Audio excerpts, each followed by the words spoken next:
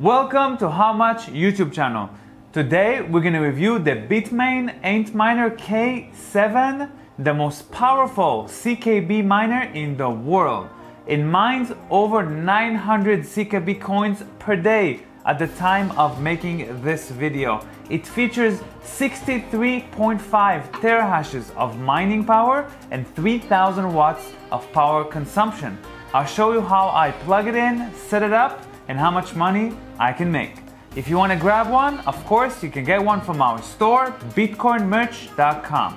Let's start by plugging it in. We are now setting up the K7. It's so easy.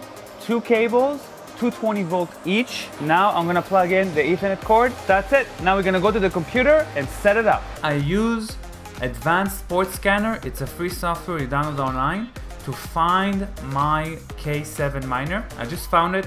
192.168.1.157. Yours will be different, but this is mine, okay? So I found it, I clicked here, I opened it right here, and now we have to change the mining settings, put your miner name and miner address. I'm gonna use via BTC. I'm going to pool. This time I'm using CKB. Scroll down a little bit and we can find here the address. So I'm gonna copy that, put that in there, remove the rest, put the mining office, that's my username, no password. I'm gonna go ahead and hit save. We're gonna wait a few minutes and start seeing the hash rate. We waited about 10 minutes and now we're starting to get hash rate. And I'm surprised. It's advertised as 63.5 terahashes. I'm getting 66 terahashes. Really much higher than what I expected, which is really nice.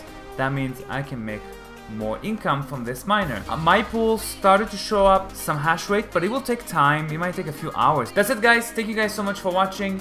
Don't forget to hit the like button and comment below what you think about CKB coin and the K7 miner. If you want to get one, you can use the link below in the description. Go to bitcoinmerch.com and grab one. Just search for K7, it will pop up. Thank you guys so much. See you guys next time. Peace.